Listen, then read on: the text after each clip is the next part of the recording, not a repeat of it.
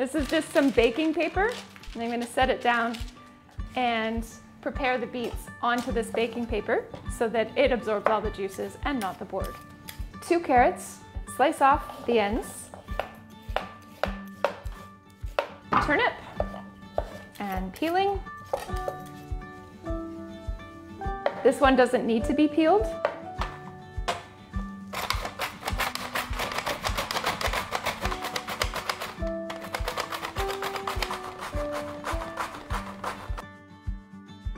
So I'm just going to take a handful of the turnip and just squeeze it and then just set it in the bowl. Okay. It'll totally wash off. And just strain it through your small strainer to catch any of the bits. And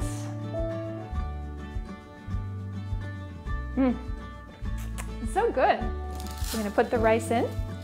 Twice the amount of water. Put a pinch of salt when you're cooking rice. It just helps to bring out the flavor.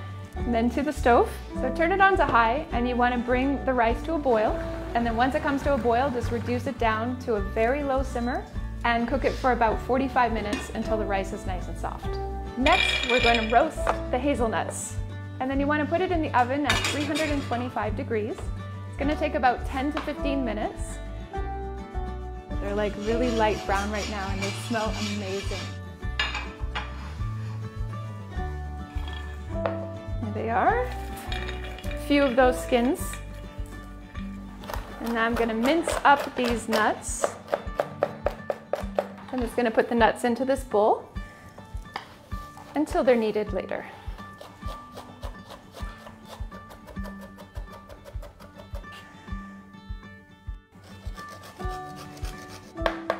Just going to put it here. I'm going to need the juice of 1 lime as well. Squeeze all the juice out.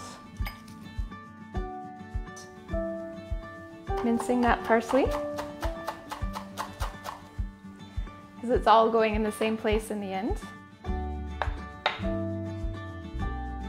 Add in the garlic.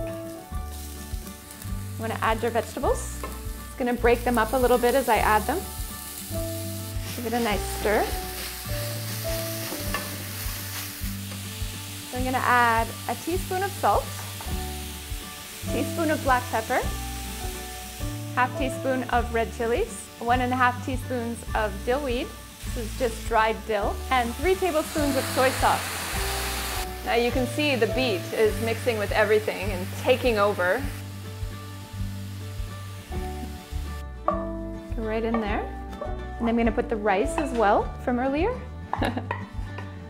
There's that. I'm going to add the hazelnuts. It's adding a lot of flavor, and as I said before, we've got the parsley and the lime zest here and the lime juice. Now's where I get my hands dirty, mixing it up. The oat flour comes in. Going here. So I'm adding about 1/2 cup to start here. I'm going to use a knife here just to portion this into 6 pieces to make my patties. And then you can smush it down. There it is.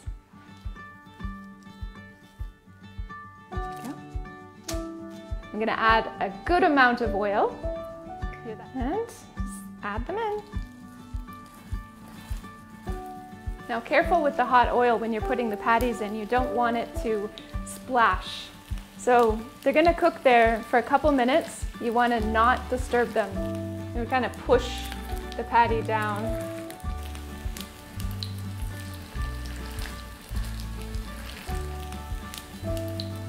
Ooh. I like that. You know what's super cool is that the brown rice in there has actually browned up, and that's going to be really crispy when you take a bite into it, or chewy, you know? So I've got these gluten-free buns.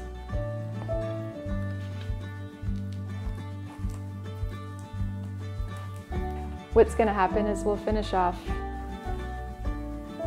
That's looking pretty good. I like that.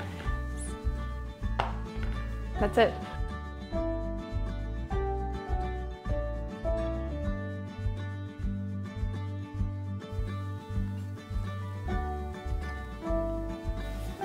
lettuce, some mashed avocado. Took some avocado. So next I'm gonna put the patty on, and then tomato,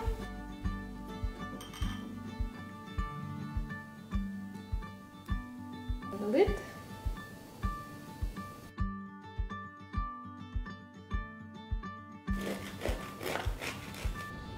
wow.